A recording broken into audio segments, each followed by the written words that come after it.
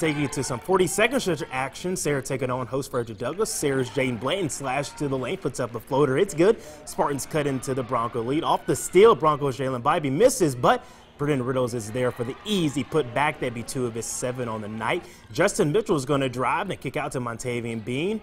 Knocks down the huge 3. He had 14. Broncos creating a little breathing room late. With time ticking down, though, James Carey gets the ball in the corner. Buckets beats the buzzer. Douglass squeaks by in this one, though. 58-54. They'll now face Scott County on Wednesday.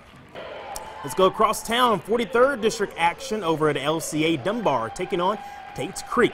Dunbar's Michael Corio in trouble, but somehow finds Jared Gadd, who pulls up, knocks down the triple. Dunbar with the early lead. Creek's Armani Taylor's going to miss, but Demarius Wilson gets the rebound, goes right back up with it, and in for 2. Struggle was real for Creek on the offensive end, though. Dunbar at 26 points off turnovers. There's 2 of them right there. Gadd with the steal and Jarquise Gray with the easy lay-in. He had a game-high 17.